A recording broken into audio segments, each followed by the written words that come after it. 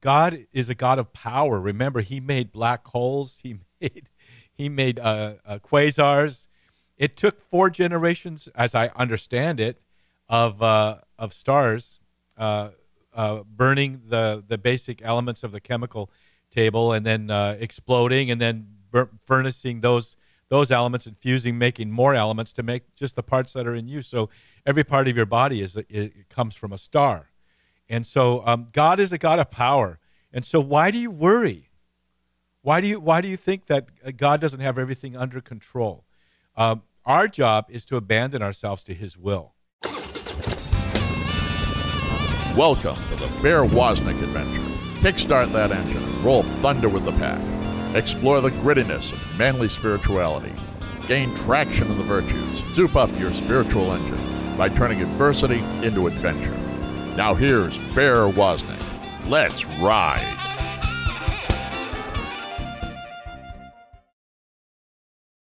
Those astronauts, when they went into space, when they had a total different perspective on life when they viewed the Earth from outer space. And it's the same thing with us. When you abandon yourself to God's will, suddenly your whole perspective changes because you see God moving. You know, you're in the middle of his will, and you begin to see, wow, what is that? What's God doing over there?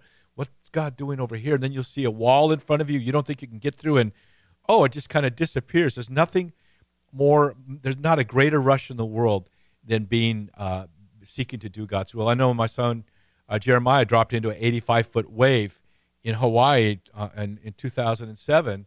He was abandoned to that wave. He had to ride it over 1.5 miles just to kick out. But I tell you what, he had a perspective that forever changed his life. So we want to have that perspective. We want the power of the Holy Spirit in our lives. Those initial apostles and disciples, they weren't all excited about doctrine. Troy had a Baptist background and became a Catholic, which is interesting to me because I went to Baylor University. But before we get started, I want to ask you this. When you began to make your conversion from being a Southern Baptist or an evangelical to Catholicism, was that kind of like piloting an airplane with the engines on fire? Have you ever had an experience as a pilot of something like that? You know, I have, Bear. That's a great analogy.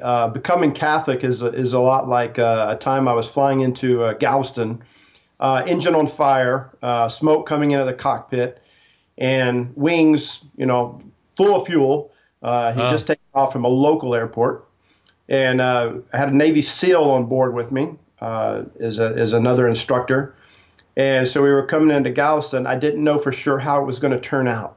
I was a little nervous. In fact, I was afraid.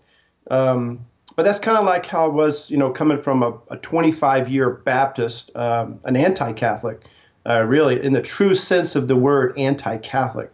Mm-hmm. And, not sure where I was going to land, not sure how it was going to turn out. But the closer I got to landing in the Catholic Church, ironically, the more comfortable I felt. Well, listen, before you go any further with that, I want to hear about this engines on fire experience, because that is a lot like what happens sometimes when we abandon ourselves to God's will. Like, we know something radical is going to.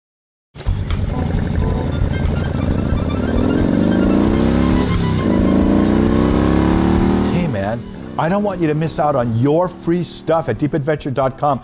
Go there and subscribe to our weekly email newsletter. You get free video content, including the Bear Woznick radio show, video version on YouTube before it even airs on EWTN. And you can follow us on all of our social media. Go to deepadventure.com and subscribe. Plus, good stuff happens when you support us at patreon.com/Bear Woznick Deep Adventure. You get instant access to every radio show, Bear Woznick Adventure, and our TV episodes, Long Ride Home, the instant we produce them, months before they even air. Plus, we give you all kinds of free stuff, coffee cups, t-shirts, and other things like that. Go to patreon.com/Bear Woznick Deep Adventure and become our patron. If you're watching on YouTube, don't forget to press the subscribe button and ring that bell.